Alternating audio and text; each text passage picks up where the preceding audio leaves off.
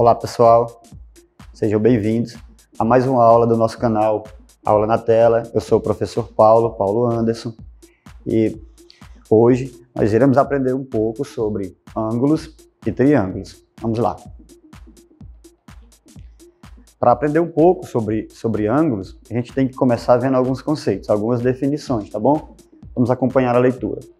Vamos relembrar os conceitos e classificações de ângulos. Ângulo é toda a região do plano, convexa ou não, determinada por duas semirretas de mesma origem.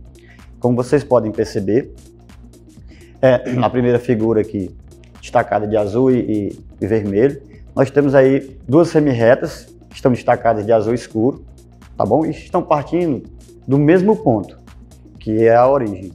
No caso, elas formam duas regiões angulares, que é a região não convexa e a região convexa. Elas recebem essas denominações porque a região não convexa, por exemplo, ela possui medida angular maior do que 180 graus, enquanto a região convexa não possui medida angular maior que 180 graus, tá bom?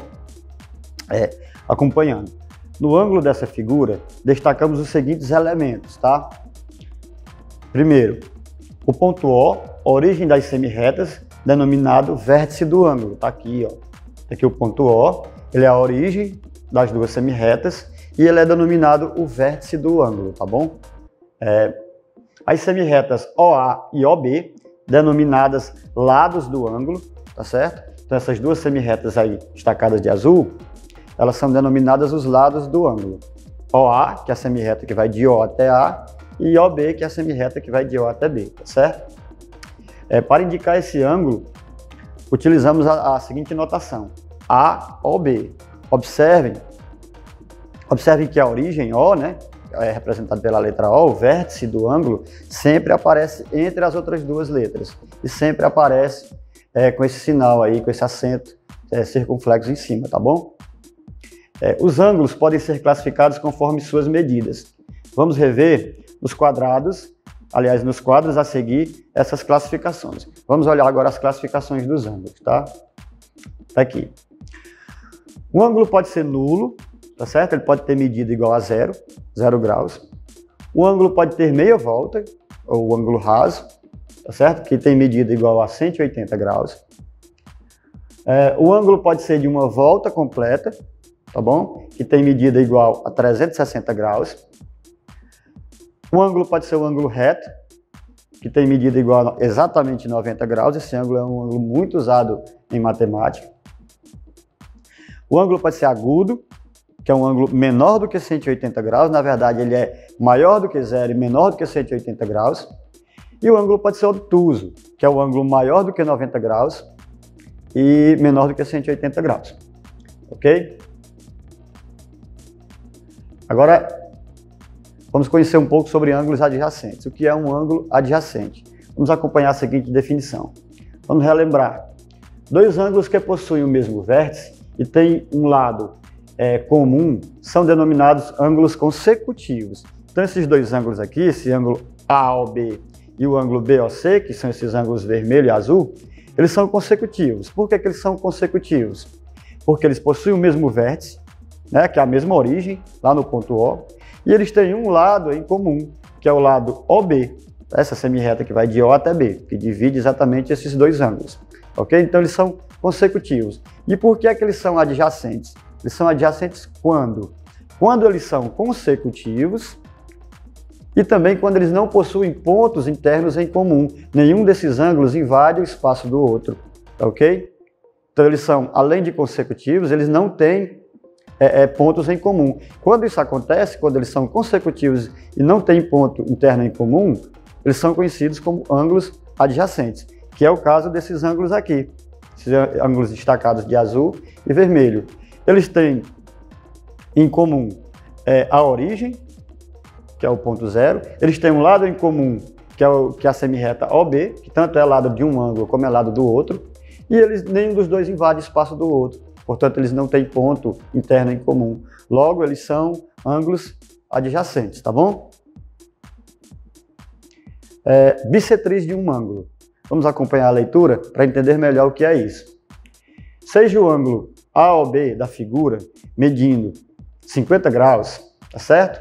A partir do vértice O, traçamos uma semirreta OP, que divide o ângulo AOB em dois ângulos adjacentes de mesma medida. A semirreta OP, damos o nome de bissetriz de AOB, do ângulo AOB.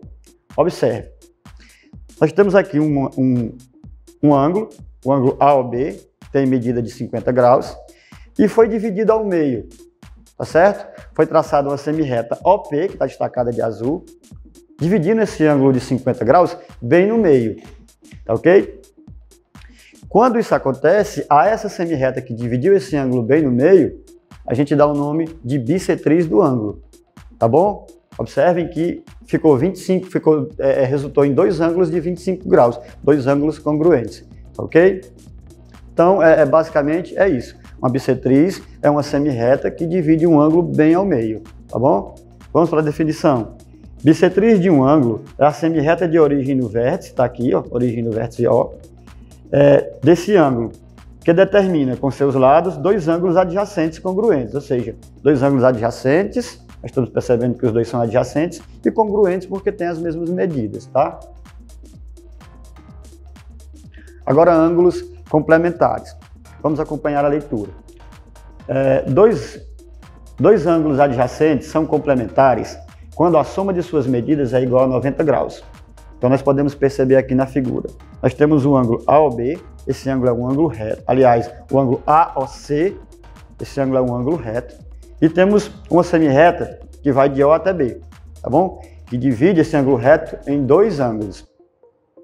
Tá ok? Então, nós podemos perceber que esses dois ângulos juntos, eles somados, formam um ângulo de 90 graus, formam um ângulo reto, tá ok? Quando dois ângulos juntos formam um ângulo de 90 graus, eles são chamados ângulos complementares, tá bom? Acompanhando aqui a leitura. Assim, se a medida do ângulo AOB for igual a x, a medida de seu complemento, BOC, será 90 graus menos x. Agora, ângulos suplementares. Vamos acompanhar a leitura. Dois ângulos adjacentes são suplementares quando a soma de suas medidas é igual a 180. Na figura a seguir, AOB, o ângulo AOB e o ângulo BOC são adjacentes e suplementares. E cada ângulo é chamado suplemento do outro. Está aqui na figura, como vocês podem perceber. Nós temos dois ângulos, o ângulo AOC, desse lado é destacado de roxo, e nós temos o ângulo BOC destacado de verde. Se nós unirmos esses dois ângulos, considerarmos eles como se fosse só um, nós percebemos nitidamente que foi dado meia volta, e meia volta é 180 graus. Então é correto afirmar que esses dois ângulos somados, eles formam um ângulo de 180 graus. Quando isso acontece, eles são chamados de ângulos suplementares. Dessa forma, se a medida do ângulo AOB for igual a x, a medida do seu suplemento BOC será 180 graus menos x. Agora, ângulos opostos pelo vértice. Vamos acompanhar. Consideremos duas retas RS, está aqui elas duas, que se cruzam em um único ponto V, está lá bem no centro, formando quatro ângulos de medida A, X, B e Y, conforme mostra a figura a seguir. Os ângulos de medida X e Y são chamados opostos pelo vértice, OPV. Também são opostos pelo vértice os ângulos de medida A e B. Como vocês podem perceber, pessoal, nós temos aqui a figura, está aqui as duas semirretas, tá? Ou as duas retas, onde elas se cruzam no ponto V, é o vértice. Se nós pegarmos aqui a figura A e pegarmos um transferidor, aliás, o ângulo A, e pegássemos um transferidor, nós iríamos observar que ela tem exatamente a mesma medida que B. A é congruente a B, tem a mesma medida. E X é congruente a Y, eles possuem a mesma medida. Em resumo, os ângulos que estão opostos pelo vértice, do lado contrário, eles são iguais. Y é igual a X e A é igual a B, tá bom? Agora nós vamos fazer alguns exemplos. Vamos determinar a medida do complemento de alguns ângulos, 68 e 50, e determinar a medida do suplemento de outros dois ângulos, que é o 120 graus, né, e 78 graus. Vamos lá então, pessoal. Vamos tentar aqui determinar a medida do complemento do ângulo 68 graus. Nós já aprendemos que o complemento de um ângulo é o que falta para ele chegar até 90, né? Nós sabemos que o ângulo mais o seu complemento é igual a 90 graus. Então nós vamos fazer o seguinte: 68, que é o ângulo no qual nós estamos procurando o complemento, mais o seu complemento, que eu vou chamar aqui de C, tá? É igual a 90 graus. Passando aqui do primeiro grau simples, né, pessoal? Então nós vamos só passar esse 68 para o outro lado da igualdade, tá? Repetindo aqui. Ele estava positivo, né? Ficou negativo. Então, C, que é o complemento, é igual a 90 graus menos 68 graus. Tá ok? Então, C é igual a 22 graus. Ok? Esse é o complemento do ângulo de 68 graus. É o que faltava para ele chegar a 90, tá bom? Agora, vamos procurar o complemento do ângulo 50 graus. Tá? 50 graus. Da mesma forma, tá bom, pessoal? Da mesma forma. O ângulo mais o seu complemento é igual a 90 graus, tá bom? Passando 50 para o lado de lá da igualdade, para o outro lado da igualdade, nós vamos ter 90 menos 50. Complemento igual a 90 menos 50. Estava positivo, ficou negativo, não esqueçam, né? Então, esse complemento aqui vai ser 90 menos 50, 40 graus. Ok? Então, o complemento do ângulo 50 é 40 graus. É o que faltava para ele chegar até 90, tá bom? Pronto, pessoal. Agora a gente vai procurar o suplemento desses dois ângulos, tá bom? De 120 graus e de 78 graus. Nós sabemos que o suplemento de um ângulo é o que falta para ele chegar a 180 graus, tá bom? Então, nós podemos dizer que esse ângulo, que no caso aqui é 120 graus, mais o seu suplemento, que eu vou chamar de S, vai ser igual a 180 graus, tá bom? Fizemos a nossa equação. Agora é só passar o 120 para o outro lado da igualdade, tá certo? Então nós temos que S é igual a 180 graus, desculpem, 180 graus menos 120 graus. Ok? Então, S vai ser igual a 60 graus. Ok? O suplemento do ângulo 120 é 60 graus. É o que falta para ele, que faltava para ele chegar a 180 graus.